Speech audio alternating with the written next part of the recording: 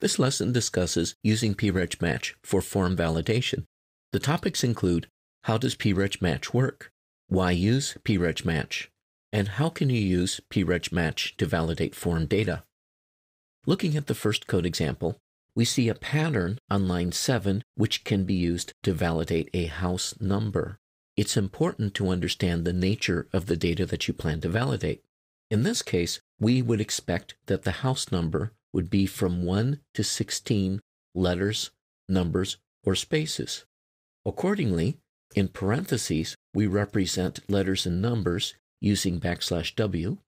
We then include the OR symbol and \S to represent spaces. Following this, we tell PHP exactly how many of these characters we are expecting to find. We use the curly braces, the numbers 1, 16 to indicate a range from 1 to 16 total. We use the circumflex and the $sign to represent the fact that the search string should only include letters, numbers, and spaces, and furthermore, it should only be from 1 to 16 characters. On line 10, we have an array of test data with some good and some bad house numbers. On lines 13 and below, we display the results. Notice on line 17, we're using the PREG-match command to perform the check. PREG-match accepts a pattern and a string as arguments. It then returns a Boolean, true or false, indicating whether or not the string properly matches the pattern. This can be used for validation purposes in that if the match is successful, we know that the user has successfully entered a proper house number. If the match is not successful, we know that the data should be considered invalid. Moving now to the browser, let's examine the results. So as you can see, the first, third, and fourth examples tested properly, whereas the bad house number in tags did not test properly. This means that the second example would be considered an invalid house number. The second example is very similar, except in this case, we are creating a pattern which validates a Canadian postal code. Again, it's very important to have an understanding of the nature of the data you plan to validate. In this case, the format of a Canadian postal code is very specific. It is letter, number, letter, space, number, letter, number. We use the square brackets A-Z to represent a letter. Again, we use the square brackets 0-9 to represent a number. Bear in mind that we could also use \D to perform a similar function. On line 10, we have an array of test data, some representing good Canadian postal codes, others representing bad postal codes. Again, on lines 13 through the end, we display the results using the PREG-match command to check to see if the string matches the pattern. Moving now to the browser, let's have a look at the results. So as you can see, the first and the fourth examples tested valid. The second, third, and fifth examples were invalid according to the pattern. The third example is very similar, except in this case, we're validating a U.S. postal code. U.S. postal codes follow the format of 5 numbers, optionally followed by a dash and 4 more numbers. In order to represent the 5 numbers, we could use square brackets 0-9, or we can use \D. \D represents digits. We follow this in curly braces with the number 5, which tells us we are looking for exactly 5 digits at the beginning of the pattern, and this is represented by the circumflex.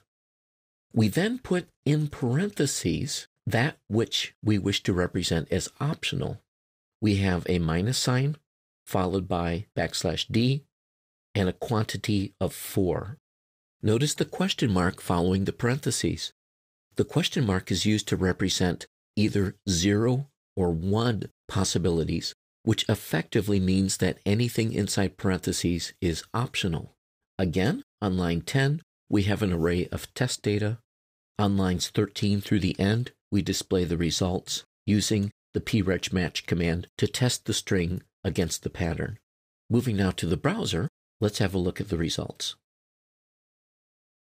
So as you can see in this example, the third and the fifth examples passed the test. The first, second, and fourth examples do not. Now, putting it all together, we might have something like this, a web form. Let's now check to see if our bad house number checks out okay. So as you can see, the bad number fails the validation. The validation message should reflect the nature of the validation error. This gives users a chance to correct their mistakes. Let's put in a good house number. Notice that validates okay. Again, for the postal code, the same thing. If we put in bad values, this will fail the validation. We see a message informing the user of the expected format. So if we put in a good number, this validates okay. And again, following the Canadian postal code system, this validates okay as well. If the number is too long, that fails the validation. Looking now at the code for this, you can see we're using $_get to obtain the information from the form. This is discussed in more detail on the chapter which discusses web forms. So lines 13 through 15, we get the house number. On lines 17 through 19, we get the postal code. The validation occurs on lines 22 through 30. So you'll notice that we are using the patterns which we discussed earlier. The first pattern, 1 to 16 characters, alphanumeric, or spaces, for the house number. On line 27, we have a combination of the Canadian postal code or the US postal code. So if either or succeeds, we receive a confirmation message. If either fails the validation, the default message, which is described on lines 8 and 9, is displayed instead. Notice that we also assign initial values. Finally, at the end of the file, here is the form. In review, how does PRegMatch work? PRegMatch accepts a pattern followed by a string and returns a true or false, depending on whether the string properly matches the pattern. It then stops after the first match. Why use PRegMatch? PRegMatch is used when you only need to verify or validate information and where that information has a very complex format, examples being postal codes, phone numbers, and other sorts of data. How can you use PRegMatch to validate form data?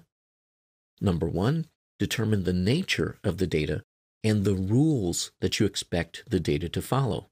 The example that we showed included the formatting of a postal code. Number 2, construct the appropriate pattern.